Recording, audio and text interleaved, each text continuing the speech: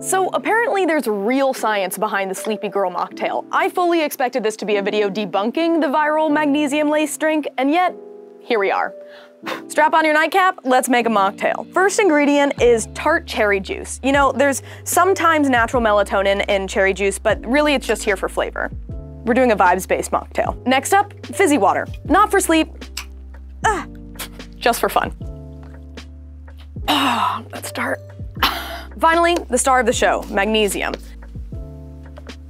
Now, as a science journalist, it's my job to be skeptical of trendy elixirs and especially of supplements, but there really seems to be something to this whole magnesium thing. Magnesium is an all-around all-star mineral. It's involved in over 300 enzyme reactions throughout your body, and it's particularly important to muscle relaxation. So while calcium makes your muscles contract, magnesium helps them relax, and that's why people with magnesium deficiency often have tighter muscles or more cramps and spasms. Magnesium is also a big player in your brain. It helps neurons communicate, it prevents overstimulation, and it calms the brain by boosting something called gamma-aminobutyric acid, or GABA. This basically puts the brakes on your brain activity and tells your neurons to chill out. So magnesium relaxes your muscles, calms your brain, and may even reduce pain, so it makes sense that it could help you get more restorative sleep. But do you actually need it? Maybe, but probably not if you're already getting enough magnesium-rich foods like bananas, black beans, leafy greens, salmon. In fact, overconsumption of magnesium can make you feel worse, with diarrhea, cramping, and nausea. It's definitely preferred to get your magnesium from food. But when it comes to supplements, it's important to note that not all magnesium is created equal. When we consume it, it's in the form of a salt, magnesium plus something else. Your gut tends to absorb magnesium glycinate better. What we have here is actually magnesium citrate, which is also a laxative and can cause stomach upset, so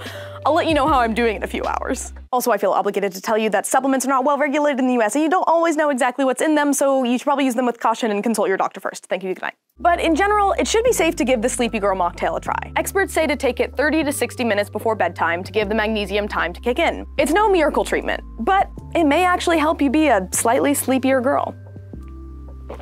I love cherry juice.